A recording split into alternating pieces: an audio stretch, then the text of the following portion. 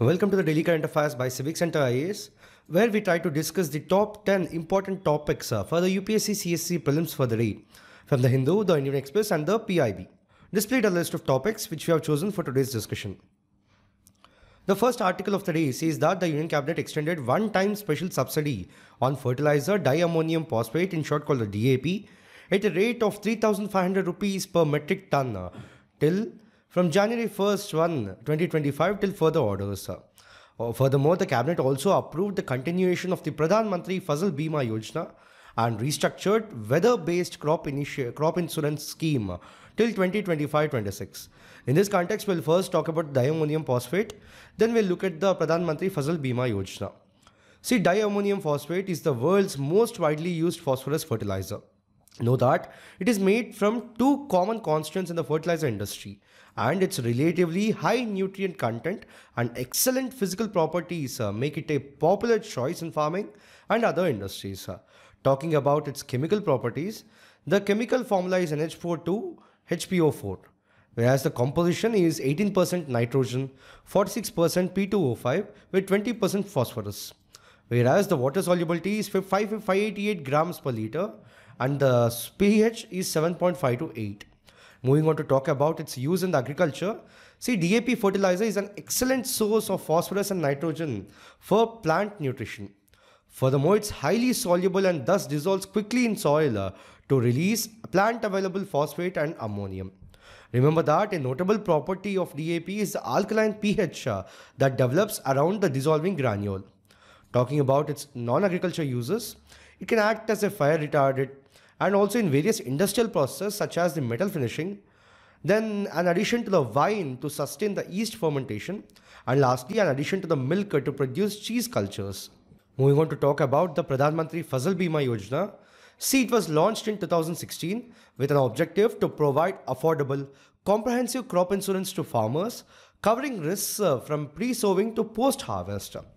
Know that the coverage is, it protects against the non-preventable natural risks, and also it includes localized disasters and post-harvest losses like cyclones, heavy rains and hail.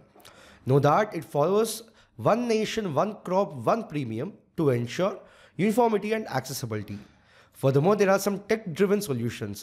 Firstly, YesTech, which uses remote sensing for yield estimation, replacing traditional crop cutting experiments. Secondly, Cropic, which employs geotag photos for real-time damage assessment. And lastly, Winds, which develops hyperlocal weather data through automatic weather stations and rain gauges. Furthermore, we have the National Crop Insurance Portal, which streamlines the interactions between the farmers, insurers, and banks, ensuring transparency. These are the achievements under the Fasal Bima Yojana. But there are some recent developments also. See, the scheme is getting continued, where it was approved until 2025-26 with an outlay of 69,515.71 crore. Furthermore, there is Fund for Innovation and Technology, which is rupees 824.77 crore corpus to enhance technological integration. Moving on to talk about its significance. Firstly, it provides a financial safety net, stabilizes incomes, and promotes innovative agricultural practices. Secondly, it mitigates risks from natural calamities, ensuring resilience in Indian agriculture. Lastly, it enhances the accuracy in crop damage assessment and accelerates claim settlements. The second article talks about the velvet ant. See, this velvet ant is found in Caatinga region, a stark, dry shrubland in the northeastern Brazil, characterized by arid grasses, thorny trees, and pale stony soil. Know that the common name is velvet ant, colloquially called the sorcerer ants. Furthermore, despite the name, the velvet ants are wingless wasps, part of the Hypermenetra order, which includes ants, bees, and wasps. If we have to talk about the distinctive characteristics, firstly, the first characteristic is the ultra-black coloration, which means it absorbs nearly all visible light, reflecting less than 1% of it. Know that this is achieved through microstructures in the exoskeleton, which is overlapping lamellae, and also the dense hair-like setae combined with the black pigment. Know that it is only found in the females. Furthermore, the first known ultra-black species in the Hymenoptera order. Moving on to talk about the functions of the ultra-black. Firstly, it acts as predator protection. So it likely serves as a warning signal due to insects' painful sting, venom, and hard exoskeleton. Secondly, it provides potential UV protection, but which is not conclusively proven. Thirdly, if you have to compare with the other species, you can compare with the birds of the paradise and peacock spiders, which enhances the mating displays. Then deep sea fish acts as an invisibility cloak, and vipers assisting in the temperature regulation. Now, what are the scientific implications of it? See, the natural ultra black coloration provides a model for the man-made materials. Also, the applications in the solar energy harnessing and precision telescopes. And thirdly, development of camouflage coatings for the military use. But these two are the unresolved questions. Now, if you have to talk about the significance for the science and technology, see, it could inspire the advances in the ultra black and ultra white materials, where the ultra white reflects up to 97.9% sunlight, with potential applications in combining global warming by cooling surfaces. The third article of the day says that the Commerce Ministry is planning to expand the food testing infrastructure to enhance exports, according to a senior government official. Furthermore, the Export Inspection Council under the ministry has initiated a detailed gap assessment study on food testing infrastructure for exports. In this context, we'll talk about the relevant aspects. See, the Commerce Ministry is focusing on enhancing the food testing infrastructure to boost the exports. So the Export Inspection Council under the Department of Commerce is leading this initiative. If you have to talk about the current initiatives under the Export Inspection Council, see, firstly, the gap assessment study. Under this, conducting commodity-wise and region-wise analysis of food testing infrastructure and aiming for a comprehensive plan to address gaps within 2 to 3 months.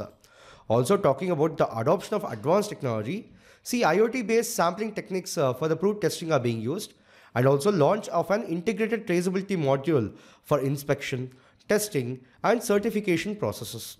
Then the infrastructure development, which is about establishing new laboratories in Ahmedabad, Faridabad, and Mangalore.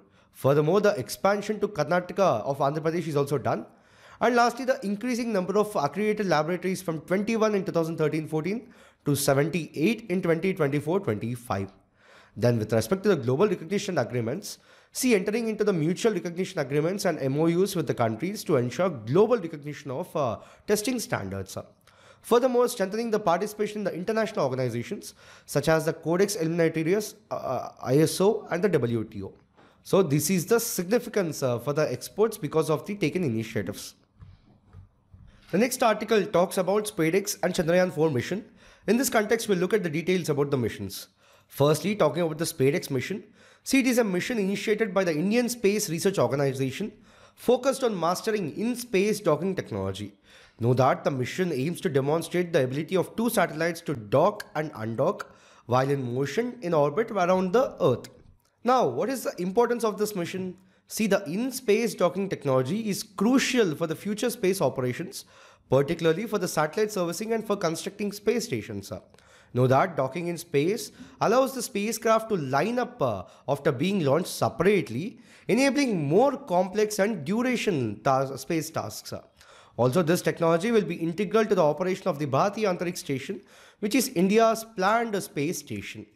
Now, if we have to talk about the mission details, see, the launch date of the mission was 30th December 2024.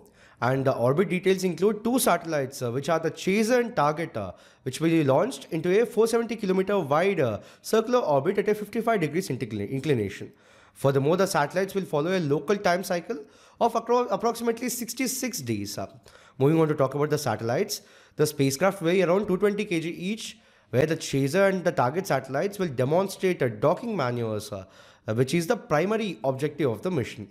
Apart from the primary objective, there is secondary objective also, which means after the docking is achieved, the two satellites will move on the secondary objectives, which include transferring electric power between the docking spacecraft. Know that this is essential for the future technologies like the space robotics, spacecraft control, and payload operations after undocking. Now, why is it significant for India? See, if successful, India will become the fourth country globally to have the capability for in-space docking. Moving on to talk about the Chandrayaan-4. See, this mission aims to collect samples from the moon's surface and bring them back to Earth for scientific analysis. Significantly, Chandrayaan-4 would involve docking of space modules twice during the mission, which is when the modules fly back from the moon to unite with the main spacecraft and when the samples are transferred to the re-entry vehicle. Know that ISRO has never docked the spacecraft earlier. Notably, docking is a process where two spacecraft moving at extremely high speeds are aligned in a precise orbit and joined together. Furthermore, the Chandrayaan-4 spacecraft will have 5 separate modules in comparison to the Chandrayaan-3 spacecraft, which made a historic landing near the south pole of the moon, which had 3 modules only, which is the propulsion module, lander and a rover. So these are the following components of the constituents of the Chandrayaan-4 mission, which are the lunar propulsion module, lander module. So then after that the samples will move to the ascender module. So we have the ascender module, transfer module, and lastly the re-entry module. The next article says that the total enrollment of students has dropped by over a crore in 2023-24 from that of the previous years, shows the latest data released by the Education Ministry. Also, a total of 24.8 crore students enrolled in the academic year 2023-24. The Unified District Information System for the Education Plus report released for the ministry said. In this context, we'll talk about the Unified District Information System for Education Plus, in short called the UDISE Plus. See, it is developed by the Department of School Education Literacy and launched in 2018-19, which is to address the issues related to manual data collection in schools by transitioning to an online system. Now, if you have to talk about the objectives, firstly, to ensure quality education as a right for every student. Secondly, to enhance facilities and infrastructure in government schools to compete with the private schools. And lastly, to provide a robust, real-time and credible information collection system for the objective evaluation of the education systems. Now, if you have to talk about the system features, see, developed under the Ministry of Education, it collects data on the school resources, infrastructure, teachers, enrollment, examination results, etc. Furthermore, it is covers recognized schools imparting formal education from pre-primary to 12th class across 28 states and 8 union territories. Also, it utilizes an online data collection from different divided into 11 sections. Now, talking about the data collection process, see, the school successfully onboarded receive a unique UDISE code serving as a national identifier. So the school is the unit of the data collection and district is the unit of data distribution. So why is this significant? See, it is recognized as the official statistics system by the Ministry of Education. Furthermore, it is operational across all districts in India. Lastly, it supports planning, resource allocation, implementation of programs and progress assessment. So this is the state-wise enrollment decline according to 2018-19 versus 2020-23-24. The next article talks about the One Nation, One Subscription scheme. In this context, we'll talk about it. See, it is launched by the UN Cabinet chaired by Prime Minister Shri Narendra Modi. It is a central sector scheme which provides country-wide access to scholarly research articles and journal publications for higher education institutions and research and development laboratories. If you have to talk at the key features, see, firstly, know that the duration is 3 calendar years, which is 2025 to 2027. Talking about its administration, see, it is managed through a unified digital portal and is coordinated by the INFLI BNET, which stands for Informational Library Network Center. It is an autonomous inter-university center under the UGC. Furthermore, if you have to talk about the coverage, see, over 6,300 institutions are covered, including higher education institutions under the central and state governments, and also the R&D laboratories of the central government. Significantly, nearly 1.8 crore students, faculty, and researchers are benefited from it. Talking about its benefits, firstly, it ensures universal access to scholarly journals and articles for students and researchers across the country. Secondly, it promotes interdisciplinary research and inclusion of Tier 2 and Tier 3 cities in research development. Thirdly, it aligns with the Viksit Bharat at 2047, NEP 2020, and Anusandhan and Research Foundation Bill. Then, what about the implementation mechanism? Firstly, it is a centralized subscription where single subscription is there coordinated nationally by the INFLNI BNET. Secondly, it has access portal where the institutions access resources via the One Nation, One Subscription portal. Then, talking about the review mechanism, see, the ANRF to periodically monitor the usage of the One Nation, One Subscription by the institutions and research publications of Indian authors under the scheme. And also awareness campaigns are conducted under the scheme. The next article says that Sri Bhuvanesh Kumar assumed charge as the Chief Executive Officer of the Unique Identification Authority of India in short called the UIDAI, on Wednesday. He is an officer of 1995 batch IAS from the Uttar Pradesh cadre. In this context, we will talk about the UIDAI.